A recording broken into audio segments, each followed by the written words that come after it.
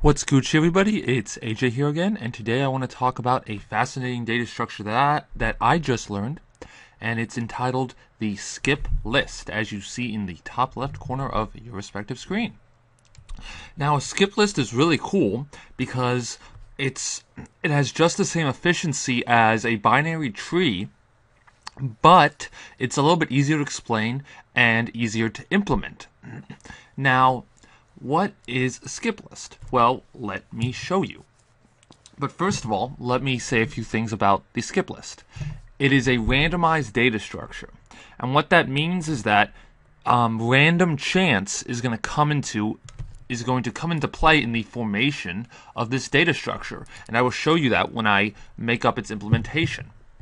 It also is a log n data structure. It is log n expected time for insertion, deletion, and finding.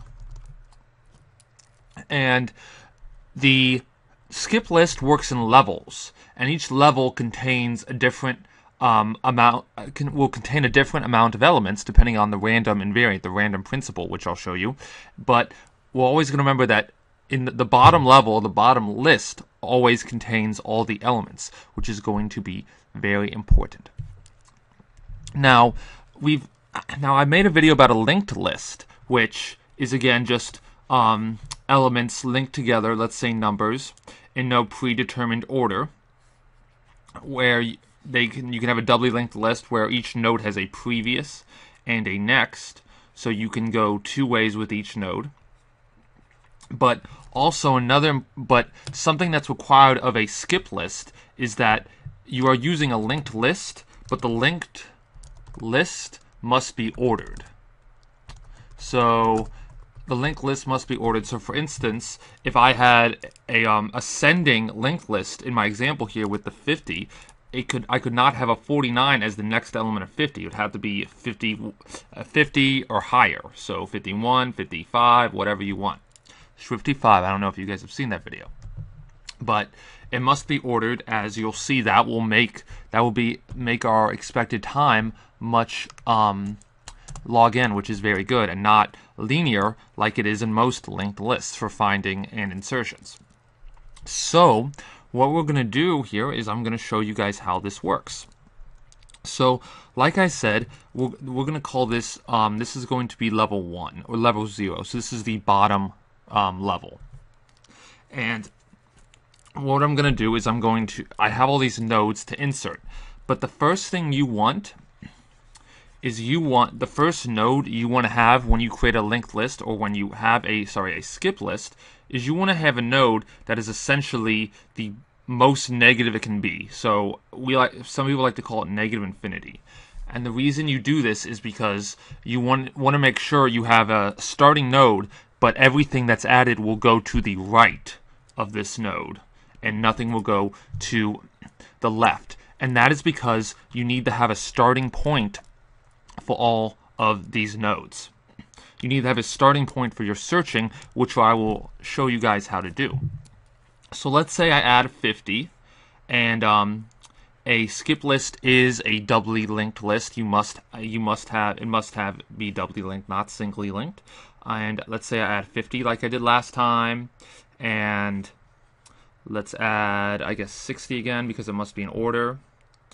And then if I added 55, it would go in between these two, and I'd have to create new links again. But that'd be okay. I'm really bad at drawing. And so there we go. Now, as you can see, let's say I wanted to find 55. Well, I'd have to check the whole linked list, right? I'd have to go, hey, is 55? I'd start at the negative infinity node, say, hey, is 55 here? No. Or is 55 greater than this node, the negative infinity node? No, 55 isn't. Is 55 greater than this node? No, it isn't. So go to the next one. Is 55 greater than this? Is this 55 equal to this node? Yes, it is. So I found it. But let's say I was searching for 56 or 54.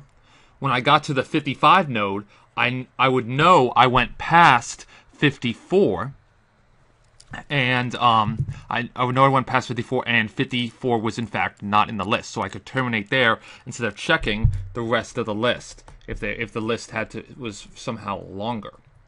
So, but as you see now, that find operation is still linear time. It's pretty arbitrary. It could be from 1 to n elements, but there's no provable way of to deduce the elements or divide it by 2, as you see in something such as a binary tree or a binary search tree.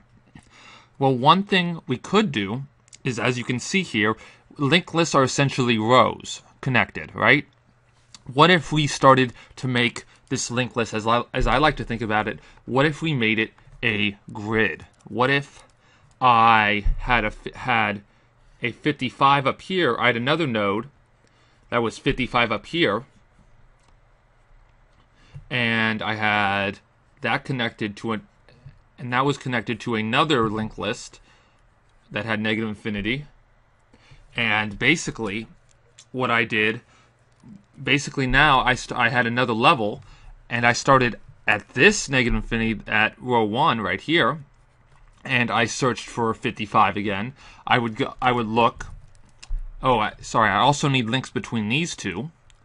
What I would do, let's say if I wanted to find 60, I would say, hey, since I only have one thing connecting with the 55, I would say, hey, is 60 greater than, or was 60 equal to negative infinity? No. Is 60 greater than negative infinity? Yes, it is. So then I check this node. And I say, hey, is 60 greater than 55? Yes, it is. And then I would look to see if there's a node over here, if it's connected to another node, which it's not. But if it was, I would have to check if that node is smaller. But as I can see, this is the biggest node. This is the biggest node that is smaller than my number 60. So since I know that, I can go down. I can go down to 55, because remember my rule that the lowermost level must contain all the elements, unlike the other levels. So then I can go down to that 55 node and then keep going right and check this node and say, hey, are you 60? And say yes. So I did find 60. Now, you can see it's pretty arbitrarily that I brought up that 55. You may be asking why I did this and are pretty daggone confused. Well, let me try to explain. So, basically, first of all, what we're going to do here is, for the whole point of a skip list, I like to think of it, is to make a grid instead of a linked list where you kind of create a row or a column, or really just kind of a 1D structure. In a skip list, you kind of try to make it a 2-dimensional skip list, kind of like a square. And what you want to do here is you want to utilize a random chance, which actually helps greatly in your favor to make an easily navigatable list. And this is how you do it. So let's say I'm going to add these numbers. I'm going to start over from scratch here. Let's say I'm going to add 9, 11, 8, 16, and 5. Okay? I'm just going to show you how to do it. So the first thing I do is I initiate my linked list. So here we go. I'm going to initiate it. So I'm going to have a node that's negative infinity, and this is row 0. And what I'm going to do here is I'm going to go and I'm going to see that I'm going to add a node of 9. So I'm going to insert 9. I'm right here so far. I'm going to insert that, and there we go. I'm going to draw one. Actually, I'm going to draw this smaller because I don't have to add 2 later. I'm going to insert 9, and then I'm going to draw connections between these two nodes. So there we go. 9. So now I've got a connection between that first node that I initialized, that negative infinity, and that 9. So now what I need to do is I need to show you why I said this is a randomized structure in the beginning. And as you can see here in this little pop-up window, I have a coin flipper that tells me when I'm going to create a new level. So basically what I want to do is I want to have a 50-50 chance of creating a new level for there to be log n possibilities. And so basically, if you create a new level, your skip list becomes more navigatable because you're able to skip more elements or such things. And the way this is supposed to work is, since there's a 50-50 chance, and we know every element is on the bottom row, so let's say there's 4 elements, or let's say there's 6 elements, since there's a 50-50 chance that each element we add, each element we insert, will go to the next, will become the next level, we know that it's kind of, about 3 will go on average. And then we know about that 3, about 1 or 2 will go on average. Let's say 1 or 2. And then out of those 2, it's only 1 average. You know what this kind of looks like? It kind of looks like a tree. So by doing so, by choosing to bump up some elements to easily navigate the skip tree, we kind of can implement a tree, but in an easier thought out process. So right now I inserted that 9, and I always insert it to the bottom row. I insert it so it's in order on the bottom row. And then I flip a coin. And for my case, we're going to say heads, move up a level, tails, stop. Tails equals stop. Okay? And so now I'm going to flip this coin. You just need some kind of generator. Maybe if you're programming this, you'd use a random generator and just do 0 or 1. So sorry, let me flip it again, sorry. I got tails, so I'm going to stop. Actually, let's say it's heads for the sake of the matter. So I'm going to say it's heads. So what I do here is I now have a new level called of 9. And basically, while this 9 node here has a previous and next, it's also going to have what I call an up and down connection, where I can connect it up and down because they're going to have to talk. And now I have a new level, and I'm going to treat it again like its own linked list and give it a node of -infinity here at the top. And this is level 1. Maybe I should have made that shorter because now I need that. Okay, so yeah, now that I have that, I probably want to move this actually over here.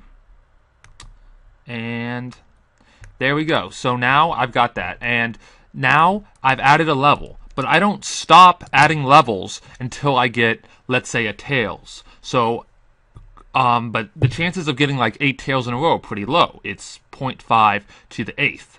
And let me flip it again. Tails. So that was lucky. That was perfectly what was supposed to happen. So I got tails.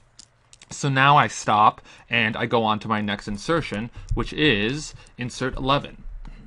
So now, like I inserted 11, I'm just going to go boom and insert 11. I'll put it really close because I know I need to insert 16 later. And let's see, I've got 11 here. I do it on the bottom row like I always want to. And then I flip my coin. And what does my coin say? Did I do it?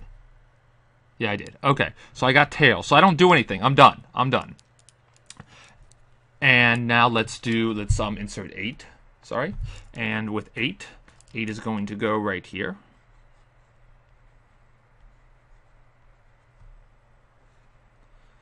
And there you go. Now I have 8.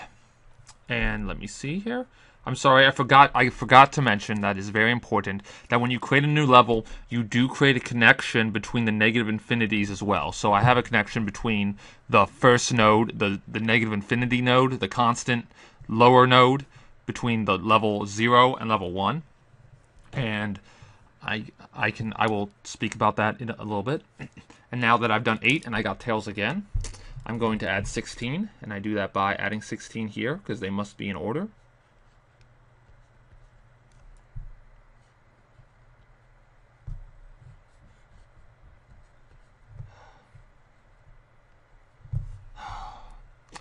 Okay, now that I've added 16, I'm going to flip my coin again.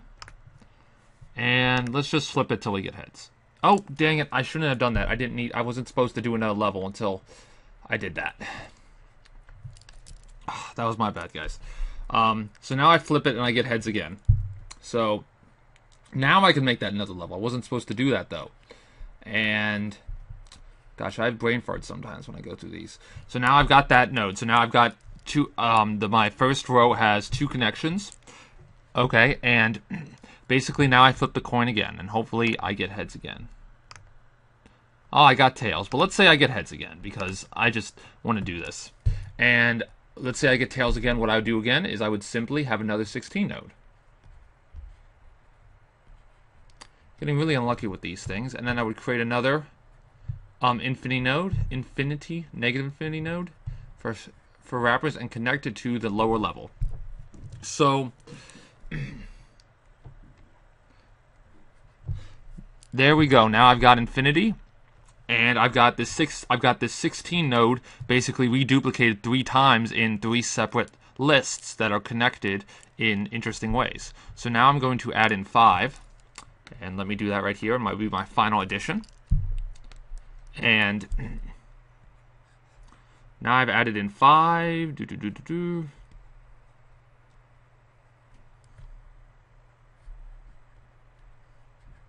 And then again, I flip the coin. So let's see if I get heads. I got tails, so I stop. But if I got heads, all I would do is I would simply put another 5 node. I would simply insert another 5 node into this linked list.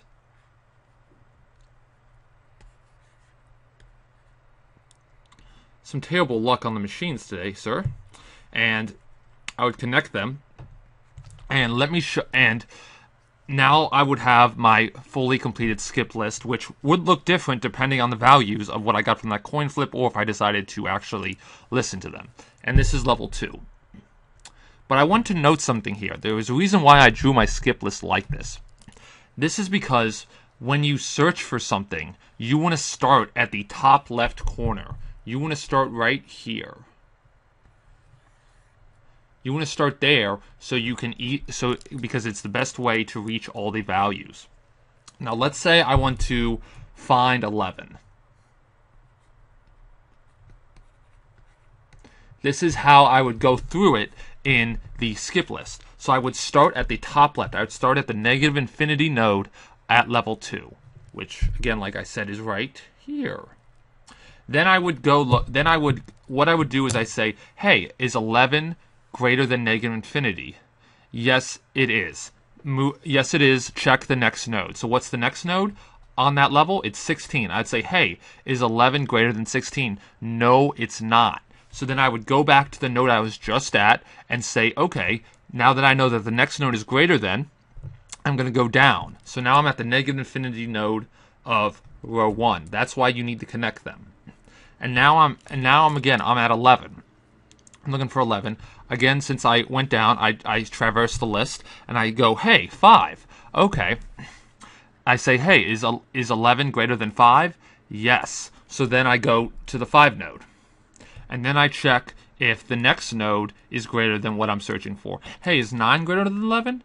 No. So I'm right over there now. And then I check, is 16 greater than 11? Yes, it is. So I know that the next element is bigger than me and must not be in that direction. Also, if I went down, I would be going to a similar element.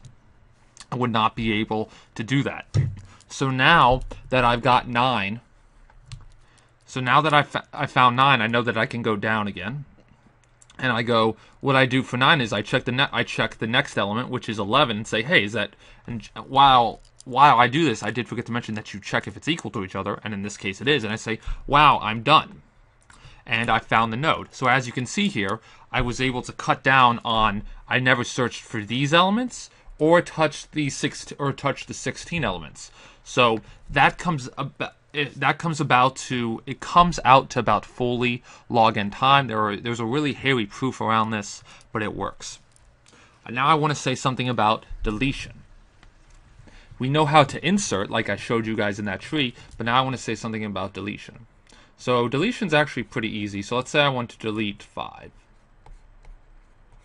If I want to delete 5, all I do is, again, I can find 5.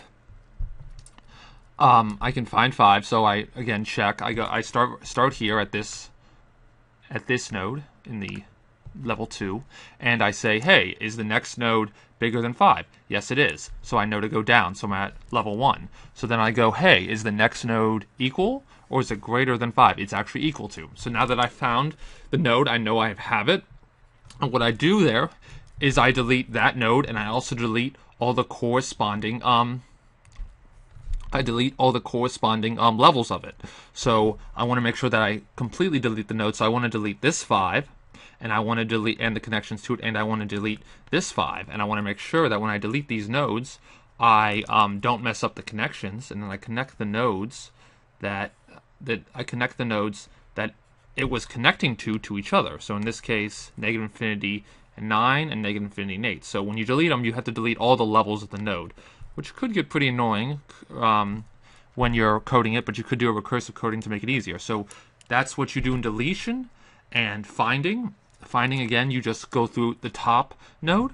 But I also want to note that I want to put this a little bit over there, that maybe on your really bottom row, you want to have kind of a dud node. You want to kind of have maybe an infinity node of something. Some people do that on all the nodes, but an infinity node, what it ensures is that I know when I reach this node, that let's say I search for a very high number, that if I reach this node, then I have not found the node in my skip list, and that the user has sent in a faulty value or has tried to find something that's not in the skip list. And so I can then, if it reaches that value, I know it's not there. Also, if my value is, if I reach the bottom level and my value is less than that value, is less than, let's say 9, for example. Let's say I'm looking for 10. I know 11 is greater than 10, but since 11 is greater than 10, I'm not going to go to 11, and I can't go down the 9. I know that there is no 10, so that's the logic for not finding anything there. Well, guys, I hope you enjoyed skip lists. Remember that they're all log n time, and they're a really cool data structure. And I really hope you have made it through this 22 video tutorial, and that everything stays great and beautiful in your life. And I hope you have a great day.